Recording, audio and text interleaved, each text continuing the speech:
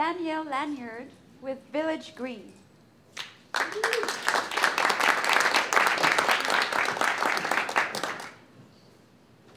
Good evening, everybody. Thank you so much for being here. It's a privilege and an honor to be in front of you. My name is Danielle Lanyard, and I'm the founder and CEO of Fledge3, the needs exchange for the sharing economy. We're the place where entrepreneurs get their needs met through sharing. So why Fledge3? Well, we all have needs.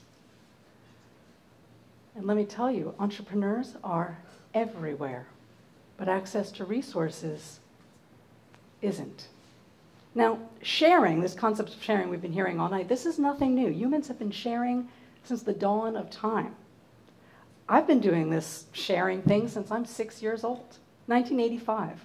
I crowdfunded a nonprofit community playground with my mother, age 6. We raised $35,000 in spare change from our community in 6 months. And we crowdsourced everything from the recycled tires that we used to build the playground, to the nails that we hammered into that playground, to all the pizzas that we ate that night in celebration of all coming together and building that community playground. Now, back then, there wasn't even a lexicon for crowdfunding or crowdsourcing or any of this. Back in 1985, it took a village. And in 2013, it still does. And that village has a name, and it's called collaborative consumption. And it is here to stay. And it is rocking every single industry sector with which it disrupts. So let's just say you want to share a bed, Airbnb. Let's just say you want to share your tools, my turn. Perhaps you've got some unbelievable skills that you want to offer on the informal learning platform. Go to Skillshare. You name it, you can find an online platform where you can share, barter, exchange, or trade any type of single commodity. And let me tell you, the market is responding big time. Car sharing revenues alone have reached $3.3 billion. And the most recent report from the Altimeter Group by Jeremiah Owang projects that this market is going to reach $110 billion strong and growing, and this is just the beginning. And yet, there's no one platform where entrepreneurs can share anything and get their needs met. So what do we do when we need to find a 3D printer to make our next hydro bee, or eco-friendly printer to print the business cards I'm going to hand out to you all tonight? Or let's just say you have a great idea and you want to bring it to market, but you don't know what to do. Where do you go? Where do you find a Fledge or what have you? Or you need office space, or you want to rent a desk in a co-working space like this. You're new to town. You don't know where to go. How do you get your resources met? And what happens if you have a great idea and you lack the finances and the resources to get it off the ground? What do you do? And what happens to social and environmental entrepreneurship if and when we lack these resources? And then more importantly, what happens to game-changing ideas when they lack the resources that they need to get up into the world and change it? Well, it's tough out there. Only 3% of all startups get funded. That's right, only 3%.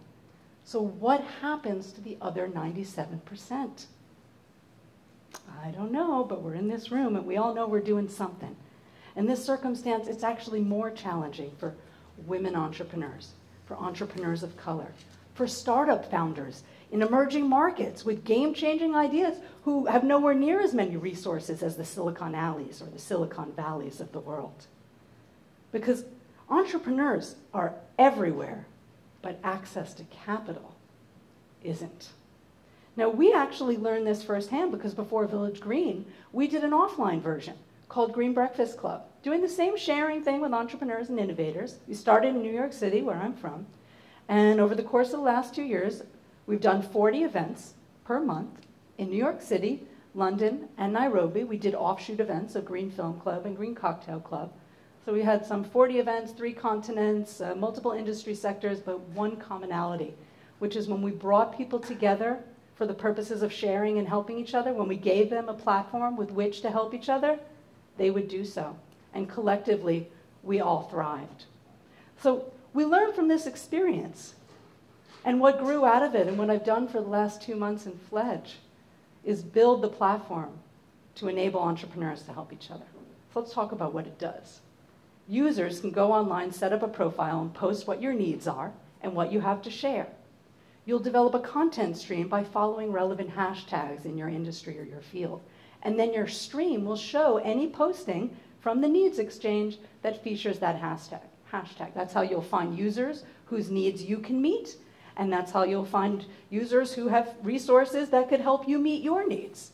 Now let's just say you want to do a private needs exchange within the larger platform. Okay, set a hashtag to private, put your list of attendees, insert it into the system, and then only that list of attendees will be able to see the postings that feature that hashtag.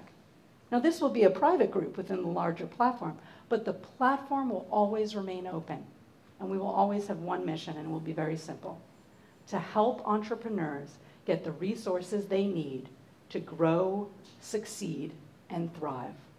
Because what we learned from 2 years of offline, friends, before we went digital, is that entrepreneurs, they actually have a resource that they need more than anything else. And their greatest resource is each other. It's going to take a village, which means it's going to take you all.